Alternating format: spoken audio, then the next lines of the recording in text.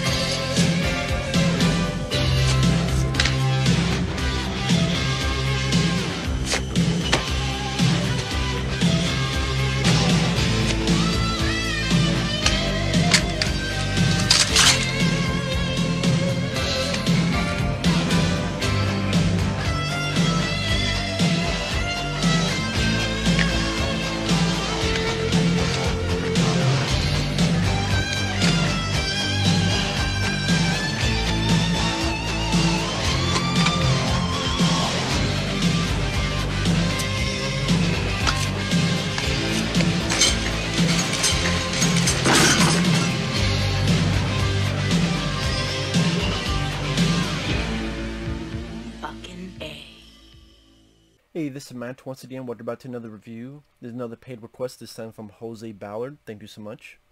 For those interested in requesting pretty much any type of videos, feel free to send them either directly to my PayPal or join my Patreon. Both links are down below in the info box. And this is for the Pineapple Express. It came out in 2008.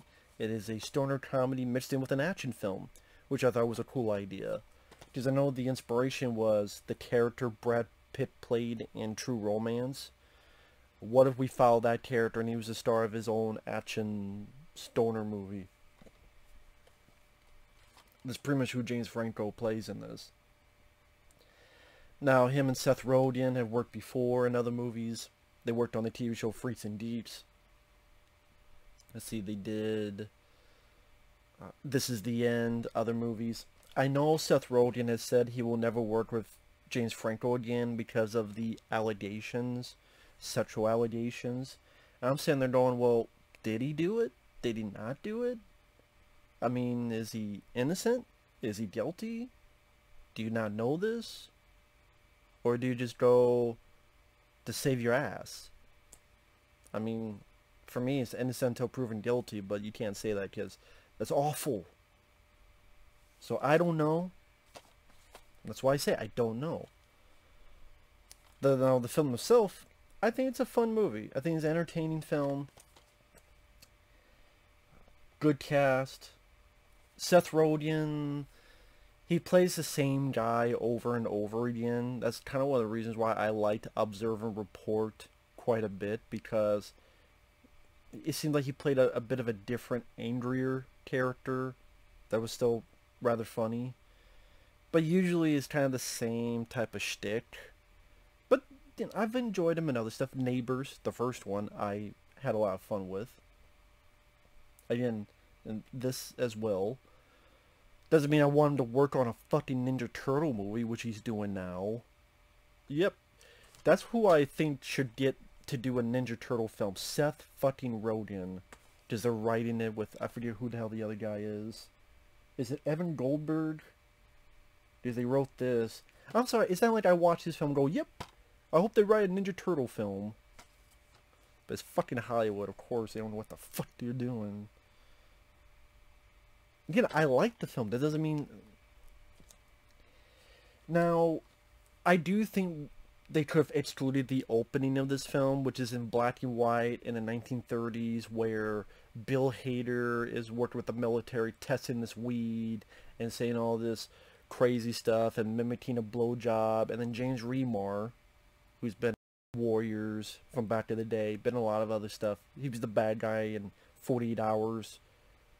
This weed is now illegal. You didn't need any of that. I don't think it was that funny. It has nothing to do with the later parts of the film.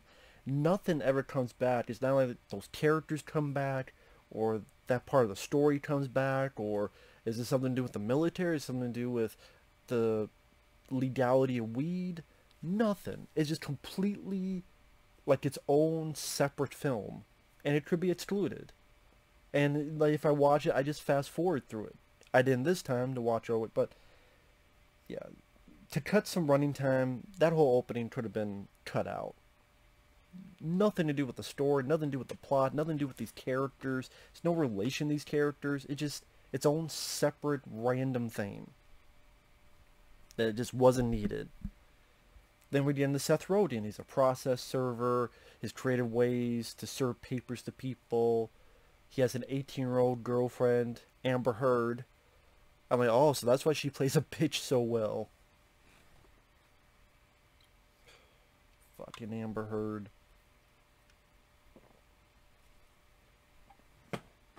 I'm like, this girl looks familiar. She's pretty bitchy. Oh, is Amber Heard? I guess my answer has been validated. She plays bitch well. Now, Seth Rogen, there are some funny bits of the writing. Like when Seth Rogen sees his girlfriend and other people, or really this other teacher's fucked with him. And he's like, I'm not stupid, so I can say whatever the fuck I want, you chimp-looking fucking bastard. And they're having an argument. Or, he does work very well with James Franco. Like, James Franco, I do like as an actor. I thought he did a good job in Your Highness. Your Highness, I think, is an underrated comedy. I think it's a fun film. I don't get the hate for it. I really don't. It's like The Sword and the Sorcerer, those 80s violent, practical effect sword and sorcerer movies, but with a weed, comedy aspect. Or mentality. And James Franco did a good job in The Disaster Artist.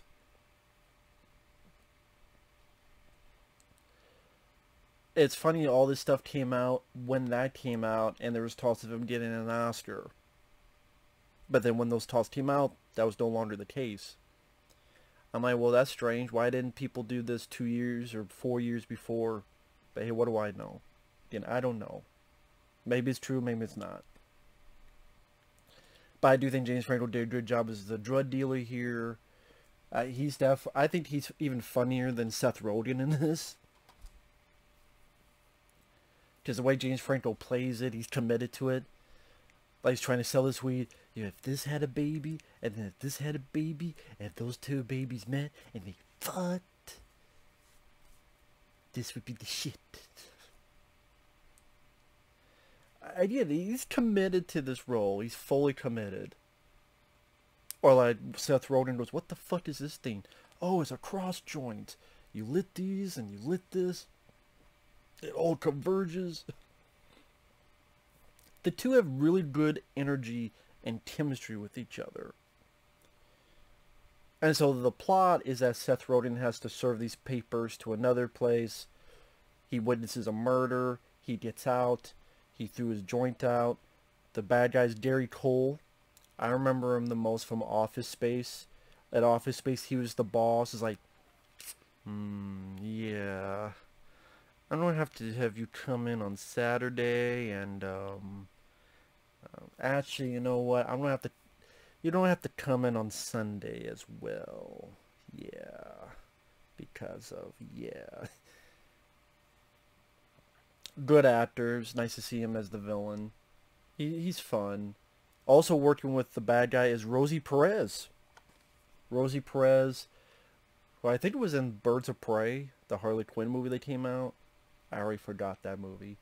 But I remember the most from White Men Can't Jump. She's here as a bad cop, working with Gary Cole. And then they send two hitmen. One of them is Craig Robinson.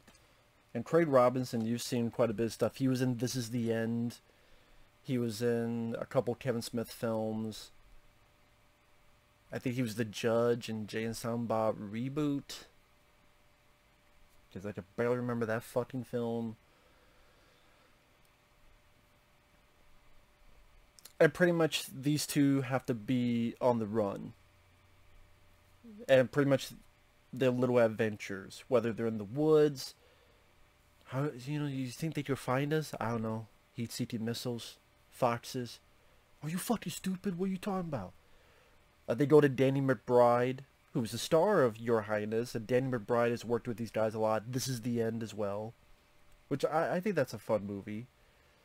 And Danny McBride, he's entertaining as a guy who turns on his friends and they get into a fun fight, but then he changes his ways later on. I'm more chill than you. Oh yeah? Yeah, fuck you. Slamming each other, slamming them into the bathroom, breaking the toilet. Time out, time out. Okay, time in, and then the fight continues. I'm not going to go through exact parts of the fight, but like I said, the energy between these actors, you tell that they've worked together before, they're comfortable working with each other, they're comfortable interacting with each other. That comfort creates a certain amount of camaraderie, a certain amount of chemistry with each other. That is what makes the film work the best. Because the story is whatever. The story, see a murder, you're being chased. There's nothing that creative in the story, although there are clever moments. What I mean by clever moments, for example,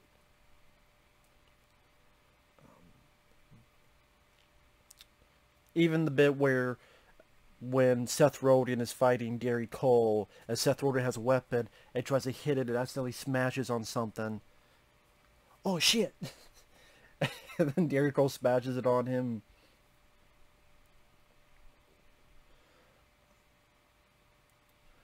Or... See, I don't know how many people have seen this film, so I don't know if I want to give everything away. So maybe I won't give everything away. Because I have a tendency to do that. But yeah, the movie, it does have some decent action bits. In particular, the finale, there's some decent gory moments. Someone's ear is falling off, like it's been shot off, and they're trying to put the piece back together on it. One person, a dead body, gets their fucking foot blown off, like the top half gets blown off. Someone gets blasted back, and you see the remains, and it's very, like, burnt up, crusted. It looks like ghastly. And there's also appearances from other people. Ed Begley Jr., who I remember from Transylvania 65000, with Jeff Goldblum. He plays Amber Heard's dad. There's also these Korean people going after Gary Cole, and because Gary Cole and them have a battle with each other. Two of them, one is Kim Ji-yeon, who would be most famous for the Hangover movies, and the other is Bobby Lee. As I recognize, that's Bobby Lee. Bobby Lee was on Mad TV. He had big roles in movies like Harold and Kumar Go to White Castle. He has a podcast on YouTube called Tiger Belly, video podcast. Funny, very funny guy. Has no lines of dialogue in this movie. I think at one time he talked about it, and I want to say it might have been he rubbed someone the wrong way, like Judd Apatow maybe, or someone else, and then either they cut his lines or they limited his lines, which I thought was rather shitty business. Just like, it's just, they were, even Kim Ji-yeon, like, they were wasted. They're nothing roles. Oh, Kim Ji-yeon has a few lines where he's Asian, so he's talking like this, and he's talking stilted. Fuck you, motherfucker. I mean, I like Bobby Lee more than Kim Ji-yeon, and Bobby Lee, again, just listen to this podcast. He's a lot funnier than a lot of people out there, and I think that's a guy that has an untapped potential movie-wise that no one really... He screwed up from time to time too, to be fair, but I'm just, his Kim Ji-yeon and Bobby Lee are wasted and nothing rolls. There's a bit of action. There's a car chase that's interesting because James Franco's driving and he tries to kick out the window, like the windshield, like we see in a lot of action movies, but he gets his foot stuck. So he's driving while his foot is fucking stuck in the windshield. You get some firefights, some explosions, cars landing on people. I mean, decently violent. It's R-rated for a reason. Although there is an unrated version as well. I don't know what the big difference is. I think also with the comedy, they don't go into a lot of dick and fart jokes. It's more about the situation at hand and the way the characters are interacting with the more and more outrageousness of the situation and how they're trying to work with each other to get over the situation.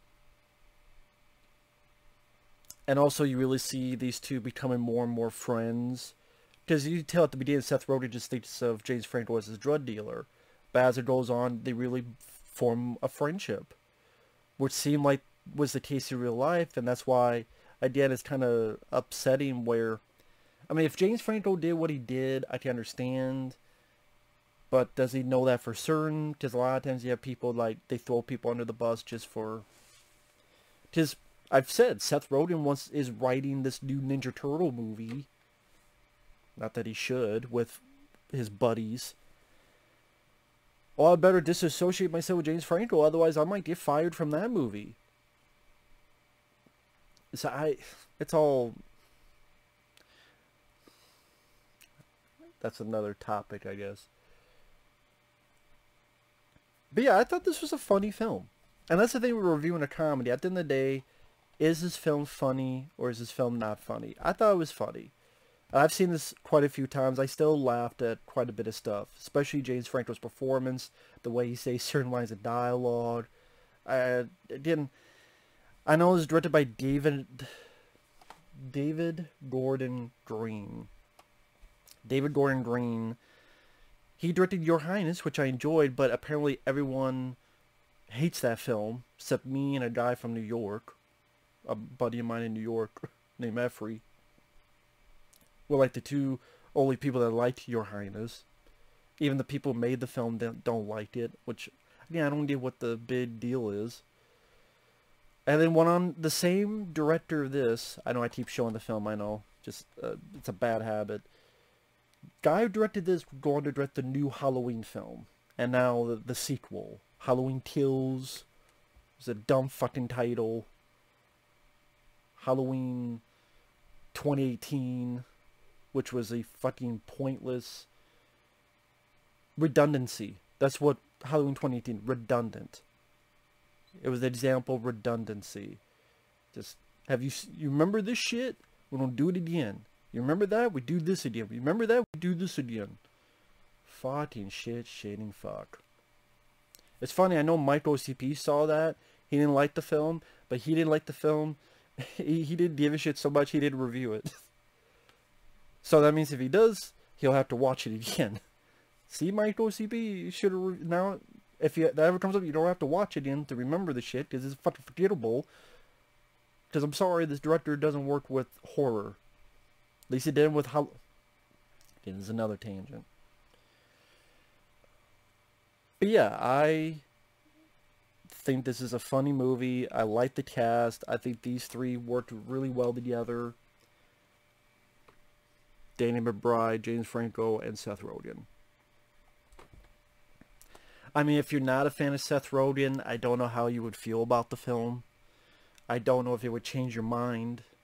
Again, I'm indifferent on Seth Rogen. Sometimes I like him in Neighbors or this film. Other times I'm like, whatever, dude. Same shtick. So, it helps with the people around him. I do think that's the thing with Seth Rogen. It deals with either the script, which I think Observer Report helped, or the camaraderie he has surrounding him. I think that is a big, strong point. Because on the flip side, I did not like Sausage Party. I thought that film sucked. I thought that film, yeah, it was juvenile. Which is funny, because all the jokes in that movie, I'm like... Now you're prim and proper, Seth Rogen. Just watch 10 minutes of fucking Sausage Party. If you like that film, that's cool. that was a film that wasn't my cup of tea. See, that's a comedy that I didn't laugh at. That's a comedy I didn't find funny. That's a comedy that I thought was lame and something I would never care to watch again. This I would. This I would. And like I say, it was cool to see a weed stoner movie mixed in with an action film. Just that's not normal. That's not typical. So that was a fun, different, unique combination. Because it does become an action film at the end. Big warehouse, explosions, firefights, gunfights, all the, fist fights. And that helps as well. But yeah, I know, just to repeat myself, the beginning, you didn't need the whole beginning. That 5 minutes or so could be been easily cut out. But yet, still enjoyable after all these years. Didn't see it in the theater. I think I saw it, rented it on DVD. I think I was working at the video store at the time and rented it, because you could rent stuff for free if you worked there. And got a lot of chuckles out of it. Still did. With that said, thanks for watching. Take care. And we'll see you guys later. Bye-bye.